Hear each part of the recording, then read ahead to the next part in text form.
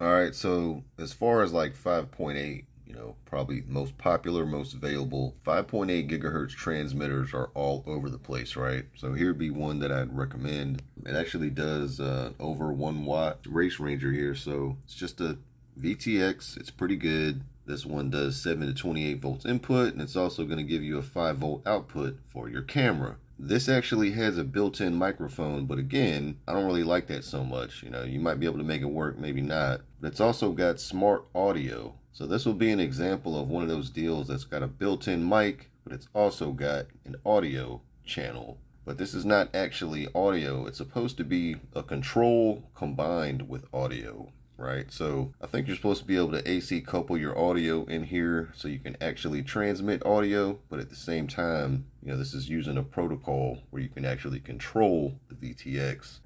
If you don't really have a way of using that protocol, it doesn't really matter. You might be able to get an external mic going, but again, you're dealing with the subcarriers here. So as far as I know, all these VTXs run on 6 or 6.5 megahertz. So I would imagine the microphone might be on one, and the smart audio, if you were to use that, might be on another, right? So it's like a toss-up, but for the most part, any receiver that I've ever got is going to pick up the audio coming from a VTX, whether I use the external or the internal mic. In this case, probably only going to be able to pick it up with the onboard mic. Again, I don't like that. It sucks. The audio is no good to me. It doesn't really work. So that's why I go with a different one, unless I just didn't really care about it so much and just wanted a budget option that worked pretty good. And, as far as the receiver, something like this will work. You're going to have to use your own screen. You can use a television if you wanted. This is just a single receiver. It's not diversity. And the high sensitivity there, I would imagine, is going to be something around maybe something like 85 dBm, maybe. I think, the much better ones out there that you can find are going to be upwards of like 95 or maybe even higher, which is pretty good. Then you got your more intermediate stuff, still low level budget. Cheaper goggles. Some of them are diversity. Again, about the same sensitivity on these. They're not going to be a whole lot better, but they're going to work. More or less all the same type of deal. Some more expensive than others. Something like that. Yeah, that might work fine for you, but you really want the best signal, penetration and all that, you're going to need something that will support a goggles module. And again, I'm not like recommending anything in particular, but this would just be an example, like a Fat Shark. You can see it's got a bay there, I would imagine, for supporting modules.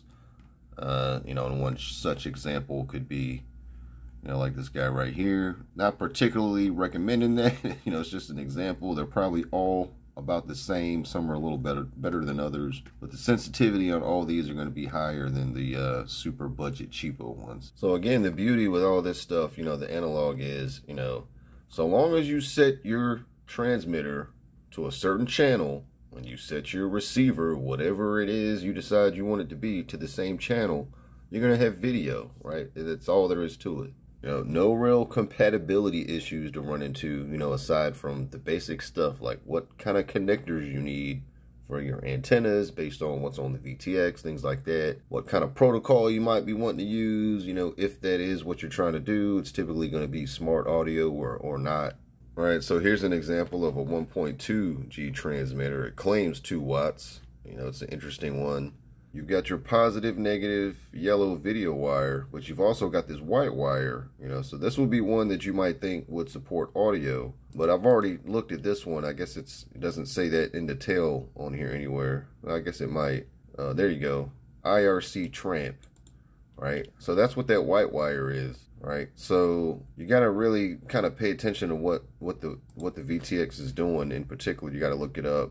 As far as I know, there's no obvious option that will give you audio, which will be the white wire, aside from stuff like the part-time deals or the RMRC, or there might be one or more out there that'll also do it, but as far as I know, all the other ones I've seen have the built-in mic. So that leaves really the only other thing, the other factor being the power output, right? So here's an example of a 5-watt transmitter that Foxeer came out with, right? Apparently a lot of people are buying it. It's $135. For one, just outright, you have to imagine you could probably buy a cheapo 25 milliwatt deal for like you know, 20 bucks or less, that's pretty high quality, and then buy like a low noise amplifier that will boost your 5.8 to about 5 watts for probably much cheaper than that, right? Well, let's just say you know, we're buying a package deal like this and you wanted to run it. I don't really see a point in 5 whole watts, because if you really pay attention to the physics, you know, you're going to get to a point where you have to factor in the power consumption, the size of the battery that you've got on your rig, how long you actually want it to run, the heat dissipation that's going to be occurring on this deal, where, you know, this built-in fan, whatever built-in fan they got, it's not going to cut it most likely. So 5 watts, you got to imagine there's going to be a certain point where you're pumping an extra amount of power that is only giving you so much extra signal gain, right? The amount of output you're getting in the equivalent penetration, reach, or whatever it might be, I would not say it's worth it. I think 3 watts is probably the max anyone should ever imagine pushing, and I typically don't run more than like 2 watts, and that's only if I'm trying to go around buildings and stuff, right? You know, if it's just sort of like a small area, I'm probably just going to do 1 watt. The name of the game is to get the best signal you can with the right antennas and not blasting as much power as possible, because, you know, you could also run into issues where if you're pushing way too much power, you know, that actually could be, you know, it could have some adverse effects, right? So that's really where stuff like the antennas come in again. So this is 1.2. Again, I've got notch filters on all my stuff, notch filters everywhere, right? You could try low pass filters like this. You know, I think these are actually for when you're running 1.3 and 2.4 control. So this, you know, this will probably still work because it's got a cutoff, but, you know, you're probably going to have some losses there. But anyway, you know, something like a notch filter is supposed to be less lossy than like a low pass, right? And I've seen some guys do some real funky stuff, you know, where they'll run splitters out, do all kinds of janky stuff with different antennas. You want to match your impedance on, you know, your transmitter and your receiver, but you don't want to be using all these different connectors and doing all this crazy stuff, because you're going to lose signal there. You know, like likewise, if you really want to extend your antenna way up high, for example, well, you don't want to run a connector directly off your receiver that's sitting low with a long ass extension that's going way up to your antenna to extend it that way, right? You want to extend the receiver itself as high as you can get it with the shortest possible extension on the antenna, because you're looking for the least amount of loss, right? So you're going to have like insertion losses here, you know, either way, but if you can keep that down, then you're going to take, you know, better advantage of all your stuff. Likewise, there might be a particular channel that your stuff works on best, right? If you got a good antenna that won't detune easily, then you might have a particular channel that it's tuned best on. Likewise, you know, that might be matched the best with your particular transmitter antenna. You know, all those little things matter, combined with the actual area that you're trying to drive in. All right, so cameras, you know, whether 5.8, 1.2, 2.4 gigahertz, you know, whatever system you want to use, they're pretty much all going to be NTSC or PAL cameras. You're going to have different resolutions. You're going to have different sensors, aspect ratios. Some of them, you know, they're pretty much all going to have a power wire, a ground, and a signal wire. And then they might also have a few extra for like control or something like that, right? So this is a good one. I use this Ant camera a lot. It doesn't do too great in really bright lights. You know, you have to set it, but the auto setting isn't too great, but it's got pretty good nighttime handling, right? Resolution's pretty good, so this is a good one. I like it. You know, this would be another one, probably a little better. Runcam Phoenix 2 SE. So same deal. You know, this one's just going to have maybe a little different FLV, you know, resolution, all that. But I think this one probably handles all types of lighting a little bit better. But they're all typically, you know, they take between 5 and a certain amount of volts, right? So here's like a basic example of a 5.8 gigahertz transmitter. I've just thrown a big ass fan on it because this is actually a 3 watt advertised deal. Here's the kind of deal where, you know, I've just plugged the harness in, came out with a connector for the battery, and I've got a camera hooked up. See, that fan is pretty serious because, again, this thing's going to get crazy hot. So that's the beauty of analog. It's pretty simple. You don't have all this crazy setting up you have to do, you know, unless maybe you've got like receiver module for goggles that needs like a firmware update or something, right? Like here's an example. This is a 1.3 receiver I've got set up over here. So it's a goggles module, but it's using a little bay, a little adapter bay where I can just plug it in and I don't need to put it in goggles. Because I've got goggles, but right now I've got 5.8 modules in them, and I don't want to keep, you know, swapping them in and out, right? So likewise, here's another one. These are 1.2, 1.3 G receivers. They're basically the same, branded a little different. They might have, you know, slightly different variations between them, but they're pretty much the same, right? This is the RMRC receiver, more common receiver, and that's what I started off using. AKK even advertises, they've just come out with a transmitter that'll do up to 3 watts if you buy that version for $75 whole, right? My experience with 1.2, 1.3 has kind of led me to the decision where, even though I'm real curious about it, I'm not about to spend $75 on a 3 watt just to see what the difference will be, because I know that I'm still not going to be happy with it, right?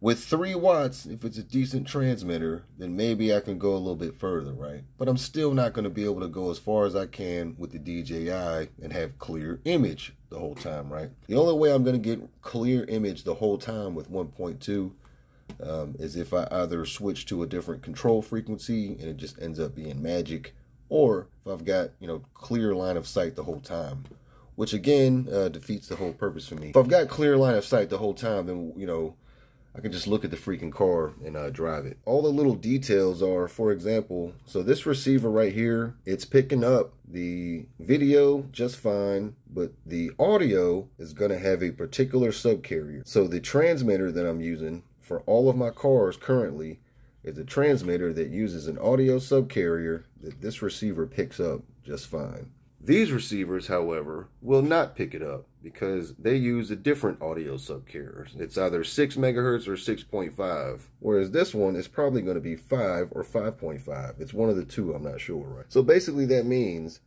I can't just swap out receivers and still get audio. I'm only going to get audio with this one, so long as I use the same VTX. And I'm only going to get audio with these so long as I use a VTX that transmits audio on the same subcarrier that this is set up for. And I do have a transmitter on the car. I've got 2 of them on one car. I've got a test rig car, basically. So the main transmitter is the RMRC, and I also added another one that uses the same audio subcarrier as not only this receiver and the other one that I've got, right? But then the problem with that is those transmitters have built-in microphones. And while they do work, you know, I've noticed that, say I try to pick up the audio using those microphones and the receivers, I have to cut the volume way up just to hear it. You know, and then the problem is any little bit of noise that you get sounds really loud. It's a loud crackle. Whereas with the RMRC setup, I can use my own external mic, and then it comes through so freaking clearly that, you know, I turn the volume up here to like 2 or 3. It's like super low. You know, I could hear ants farting. You know, it's crazy. And likewise, when there's any kind of noise that comes through, it's not like super duper loud, right? So I prefer that. But at the same time, this particular receiver is not going to be as sensitive as something like this or the other one. So I've just got this set up to where if I want to pick up audio on any of my cars that have the RMRC transmitter for audio, you know, like I'm running a DJI rig, then I'll bring this with me. It'll just be this, and it'll pick up the audio from the VTX only. And, you know, I'm getting my video through DJI, obviously. And then if I want to, I can basically use this same rig here and just kind of do what I'm doing, where I'll just come out with a plug to power this receiver, change over the inputs, and now I'm getting video into here through that guy, right? But likewise, I'll have to use the onboard audio of the VTX that uses this same subcarrier, or I can still use the RMRC. But what I'll have to do is I'll have to use this receiver and this receiver to where only the audio is coming through here, right? So the audio channel on this little screen here is going to come from here, and then the video is going to come from there, right? So that's how complicated it can get with all this different crap. And so far, I haven't really noticed all that with the 5.8. Seems like you get a 5.8 transmitter. If it's got an audio channel, pretty much all run on the same subcarrier. You know, like, don't hold me to that, but that's typically how it's been. But this one, again, which does have an onboard microphone, there it is right there. You can't hear it. Well, for one, I got the fan blowing right at it. But the volume on those are set to where the gain, they're automatic gain typically, but they're made for drones, right? So you're not going to hear anything. Like, you're going to have to turn the volume way up just to hear anything. To me, it's not worth it. So then it's like, well, what's the point of all this different crap, right? I got this one, I got 1.3, like, why don't I just stick with one? So really, the only reason I still use this mainly is because this just happens to be a car that's real quiet, right? It works good at night. I can see real good with the 1.3 and the analog cams, and I can creep around with it real slow at night, right? It's the only reason, but that's basically how it's set up. So you can see I've actually got two 1.3s on there, well, three.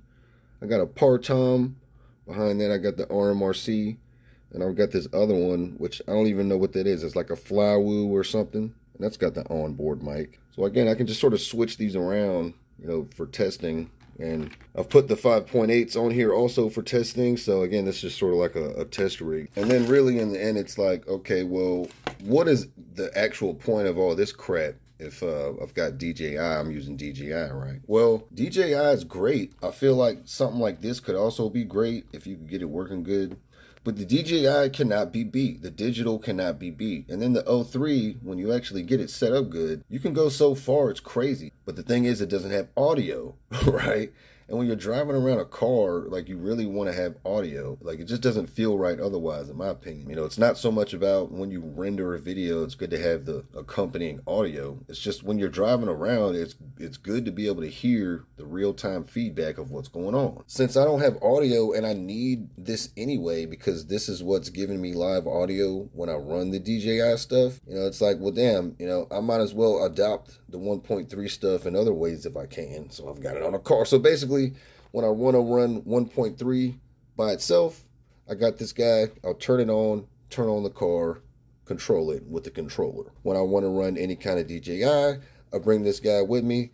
I turn it on, and I turn the VTX on the car along with the O3. And I get the O3 video, and I get this audio. If I wanted to Frankenstein some weird setup to where I found a 5.8 analog transmitter that I just really, really loved, but it didn't have audio, which can happen, then again, I could just still use 1.3 alongside with it and have audio just coming from the 1.3. And so while that seems weird, it's like, well, why wouldn't you just use 1.3, period?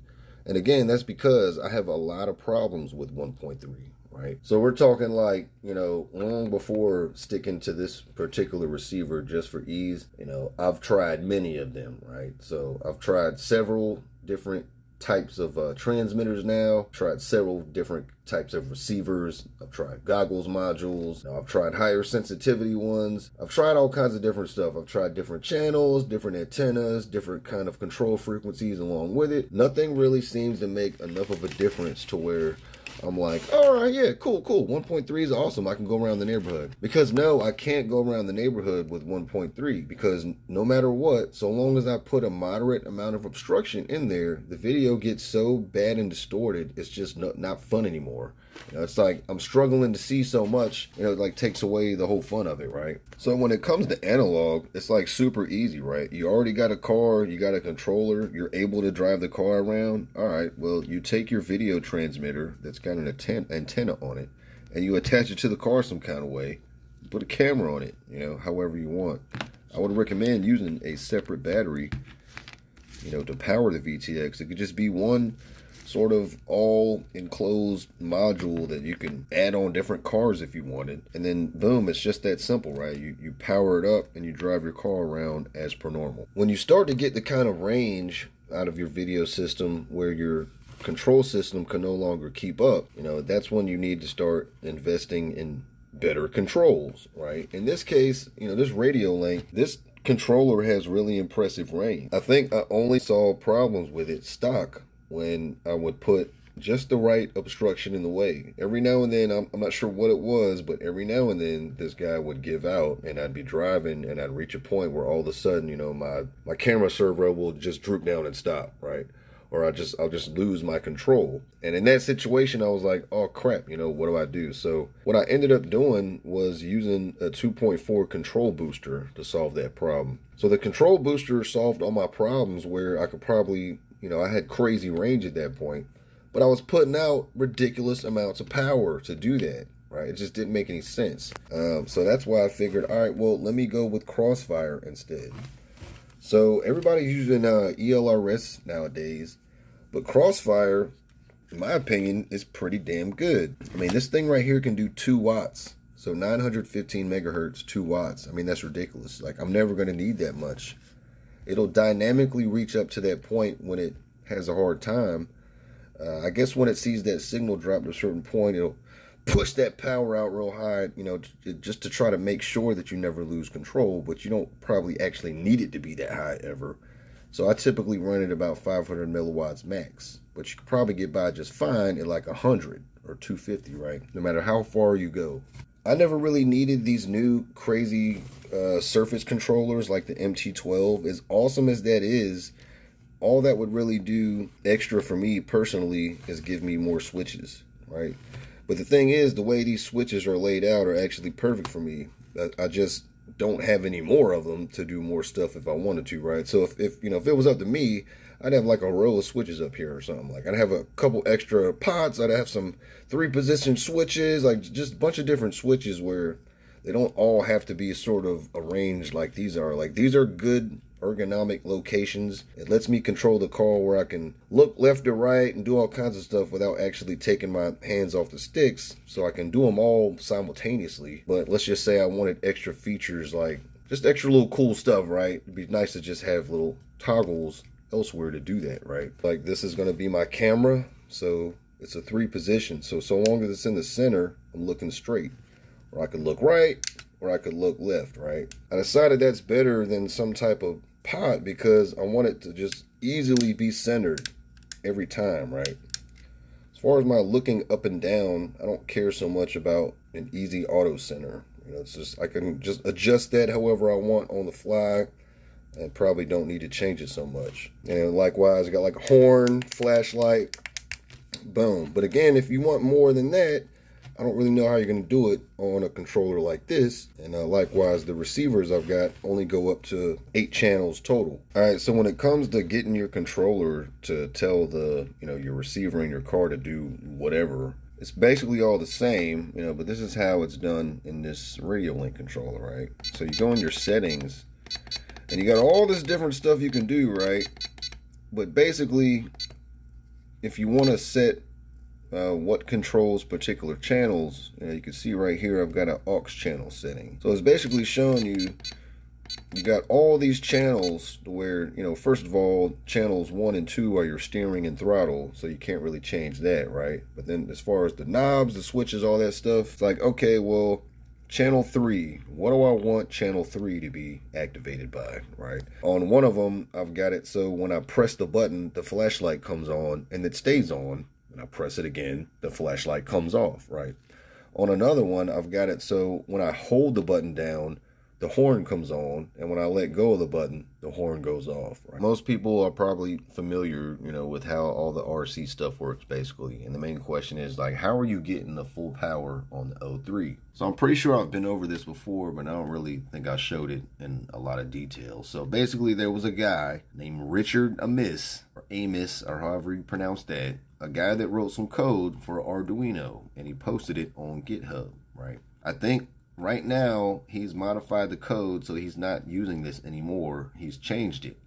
So he's using a Cduino now instead of Arduino. And I think his newest version is making it so you just upload the code, wire it up, and every time you power it on, it's going to automatically arm and go to full power, right? This one is still set up where you assign the receiver a channel to activate and bring it into full power.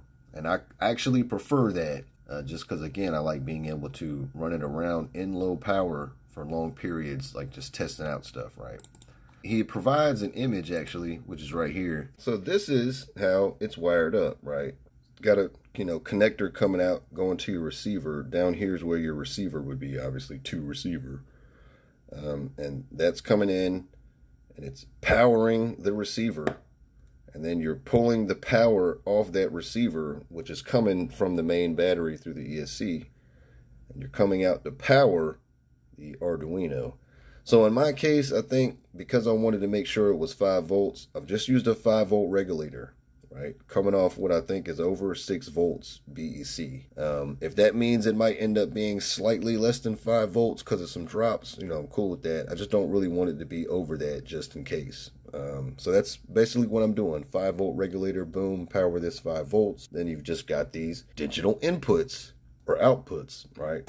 So when you set this particular, say this is, you know, channel 5 that you plug this into on your receiver, and on your controller you say, okay, I'm going to set this button to turn on channel 5, then this digital input's going to say, oh, the input's high, and then it's going to start outputting whatever signal it's supposed to output over here to get the DJI to go into ARM full power mode. All right, and again, you know, this is just Arduino code. You just upload it to the Nano. This is not my code, but I still have it. And, you know, again, you can find the newer version on GitHub, Richard Amiss. And also, as far as I know, Chad Rains is coming out with a little board that will do the same thing, where it'll auto-arm the O3 for you. And it should be like easy peasy, right? So if I just use this big rock as an example, see, I've got this main DJI switch, and then I've got the 1.3 switch over here.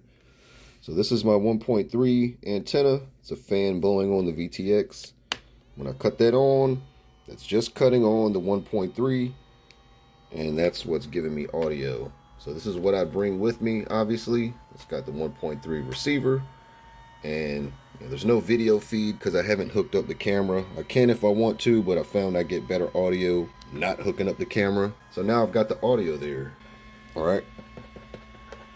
So with that little antenna poked out, I'll get about clear audio. I'd say up until the point where maybe I have to pay attention to the DJI signal. You know, this will get scratchy and it'll go out before I lose video, but I have audio pretty much most of the time I'm driving, you know, pretty much anywhere I go, right?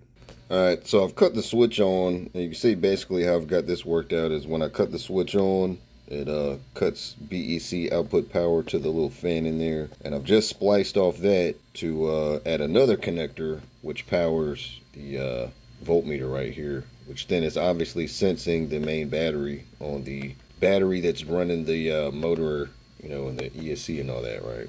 So then I'm gonna cut the controller on over here. It's set to big rock, and I'll cut that guy on, and that's gonna link up. And I've also made sure that I've got my arm switch off. So then with the car on the ground, I'm gonna cut that switch on. Then I'm gonna cut the 1.3 VTX on, which I could have had them on already, but just go ahead and get those going.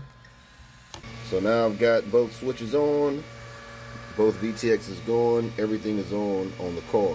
So now the O3 is booting up in there. So now it's linked up. You can sort of see air unit in low power mode, all right? And I've got 6 megabits. Flip my arm switch on now. That's what it does, to where it just switches over, right? It doesn't really give me any messages. It just takes the low power warning off. When I cut the switch back off, that's what it does. It says motor stopped, air unit in low power mode, right? All right, so then I've cut all my switches off, and I've made sure to cut the car off first before I cut the control off. And you want to make sure to do that just in case something funky happens, where if you cut your control off first, the car doesn't go shooting off and flying. That shouldn't really happen, but it's happened to me before. So then we got the inside of the car here, right? Where it's just how I've got this set up. I've got everything on the top, but I've run connectors down. So I've got all these different connectors that I'll have to disconnect if I want to remove the body. It's really not all that bad. And so I've got one here for the DJI arm signal. I've got my servos, got my voltmeters, flashlight, you know, all that different stuff. And then up in here is where I've got little run cam. So while I've got the live audio, I don't have an easy way to record it, and I don't want to use a DVR, so that's why I've got this. So basically the way this is set up is as soon as I cut my DJI switch on and that gets power, this also gets power, which is a 5-volt regulator to power this guy. And as soon as this power's on, it starts recording. As soon as it turns off, it saves the file. I just pull the file off this, line it up with the video, and that's how I have audio in the videos. Only real things with these builds, I'm adding my own little capacitor feed throughs. Got little aux channel switches, like those little circuits for things like the flashlights and whatnot. There goes the Arduino Nano, basically sealed up in a plastic bag and all sealed up with like tape and glue and stuff. Got the 2 batteries, so 2 stacked 3S batteries, one for all the video stuff, one for the car. So while I like this kind of setup where, you know, really once I unplug everything, I can move all these wires aside. I can still easily remove the batteries. I can still modify and upgrade this whole thing, you know, without much trouble, right? But the downside is, you know, I'm attaching the camera to the body. Now the benefit of this particular truck is it's got a real thick body compared to other ones, especially this top part here. So it's real sturdy. And then, you know, once I clip it down, I like to add, you know, little zip ties on there. So when I force those clips down, it adds a little bit of extra tension on it. So the body's pretty sturdy when it's on there, but that's still going to provide a little bit of jiggly wigglies when you're driving. Right, no matter what, you're still slightly going to see it, which is why part of why the Typhon looks so much better to me when I'm driving it, because I basically mounted the Typhon camera rig real solid to this portion here on its chassis. So while that's going to make it a little harder for me to upgrade stuff, you know, I can still do it. You know, it's just a different approach there. All right, now let's look at like the analog setup. This is 5.8. You know, I'd say this is pretty good. These are 2 pretty good antennas. Decent little patches. So this is 2 diversity receivers that work together on these goggles. I personally don't like these goggles for what they cost. They're Sky Zones, but whatever, they work, right? So you got this one module that gives me audio and another one that doesn't, but this one has more of a narrow band where, you know, it's supposed to pick up video a little bit better. But with the combination of the 2, I get audio and video with 4 different antennas. So that's, you know, what some people call quadversity or whatever. So while that works, and it works all right, you know, where I can just put these on, cut it on, boom, I get video. I can hit record it if I want to. I can turn up the volume. I can hear volume, you know, just through a pair of headphones. Bing, bang, boom. It's real easy. You know, if I wanted to, I could sit these somewhere, come out of them, go into this screen. You know, all that stuff I could do. Major upside, you have a lot of great visibility in low lighting. Downside, obviously, I'm not going to be able to see expressions on people's faces from far away like I can with the DJI. You know, those fine details I'm not going to see with the analog, but I could see pretty damn good with a good camera. But mind you, the screen also has to be good if you're going to use one of these screens, because I've had a couple that were just absolute garbage, mainly the TFTs. Right? I feel like if you're going to get a screen, you got to get a little IPS screen. You know, something like 10 inches works out pretty good. All right, and antennas. These are the goggles antennas I use for the DJI. These are goggles V2s. I like them. I really haven't felt the need to upgrade because personally, you know, I'm looking at tiny screens in front of my eyeballs. So, you know, if I was looking at like a much larger screen, then okay, maybe like a higher resolution will make, you know, that much of a deal to me, but really in this case looks good enough to me, right? So I got a TrueRC stubby. I think that's just a random whatchamacallit stubby in these patches right here. For the analog stuff, same thing basically. You know, that's a TrueRC. For my other 5.8, that's a TrueRC, just in a different shape. For the 1.3, it's all these TrueRC singularities. These guys, they're all on the cars. You can see I got the diamond deal for the Crossfire, because the Immortal T or whatever, I mean, that worked fine, but this is supposedly supposed to basically be just as good, but you get more directional range. All right, so while there's probably a whole lot of other little details and topics to cover with this stuff, lastly, I'm just going to go into general layout, range, the type, what you should basically expect, right? And this is going to go for, analog and digital, but as far as digital goes, I've only got the experience with the DJI 03, which works out pretty good. I'm going to say worst case example, right? Real populated city. So this is Central Park, right? So this is going to be an example of, let's just say you live by Central Park this is probably going to be a great spot. So let's just take this big circle right here. So for one, it's good to gauge where you're trying to go beforehand, measure the distance from basically one stretch to the other. So that's 304 meters, right?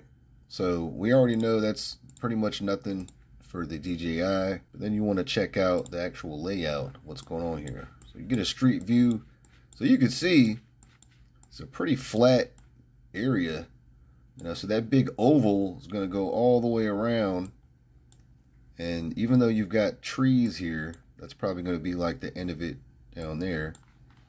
You should be able to go all the way around. Like if you were standing right here, you should be able to drive that thing all the way around, no problem. You know, again, look at it from this way.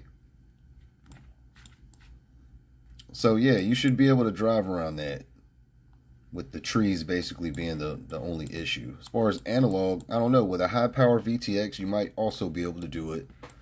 You know, but with the DJI, you're going to have pretty awesome video the whole time you do it. All right, so now let's slide over. Let's say you wanted to try to go around this little lake right here, right? You can see the layout is such that you really don't have a clear view from one end to the other, no matter where you are, right? So it's kind of hard to say, like, your best bet might be right here, right? So let's kind of look what's going on there. So if you're right here, you probably have the best view of the whole lake without obstruction, right? But then you see, once you start going down this way, you're going to stack up a lot of trees, right? So you can start to get an idea of where you're going to struggle with. You can just kind of look. So if I'm standing right here, judging by the lack of obstruction here, now let's go over here actually. Yeah, so it's relatively flat again. You know, you've got a building here. It's mainly all trees though, right? So if I'm standing right here, where I think I've got the best view, basically of all the way down this way, and that's about, you know, not quite 300 meters, I think, right? So I'm gonna have no problem. And then once I start to get around here, I'm gonna start to see that signal drop probably, right? And it's gonna be sort of like a gamble of whether I'm gonna be able to make it all the way to this point without losing signal, right? If I can manage to make it around here, well, then once I get to around this point, I'm going to see that signal come back. And then once I get basically on this outer area here where I've got the most view, I'll probably have fairly strong signal. So then I'll just be cruising. And again, I should be fine over here, but this is where the land and the trees are also going to give me problems, right? So I'm going to be all the way over here looking this way, and I could probably make it over here, but this is going to be real iffy, right? So if I can manage to make it over here, these little bit of trees might be kind of iffy. But again, once I get to about this point, I'll probably see a pickup in the signal. And once again, over here is going to be the struggle point, because I'm sort of stacking up a good amount of stuff here, building trees all the way out this way. So if I can manage to get to this clearing, it'll be a little better. And once again, right here, I'm going to struggle real hard.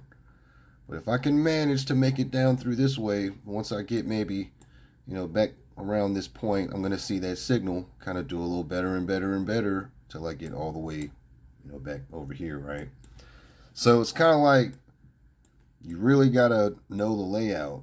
If I happen to, say I wanted to be hanging out right here on this basketball court, I'm gonna stand right here. Well, how far can I go in this kind of area? Well, it's really all gonna depend, right? I would say from my experience, I shouldn't have much problem kind of coasting around this building here.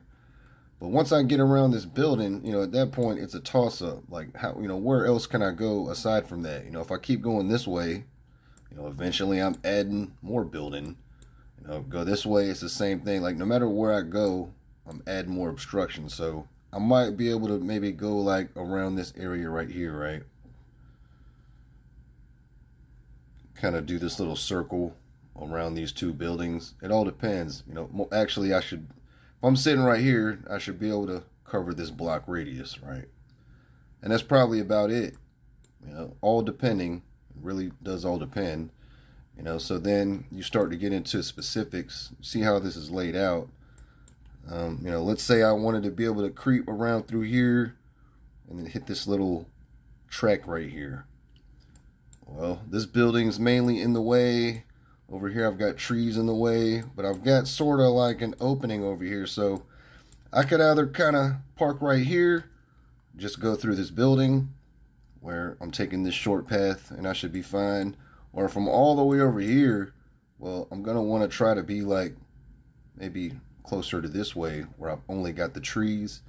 You know, if I'm parked like right here and I'm stacking that building up along with the trees, and then what would ultimately be this piece of building, well, you know, it might not work out, right? So you really kind of got to pay attention to the layout to understand how, you know, your signal is going to work out, you know, depending on where you're going.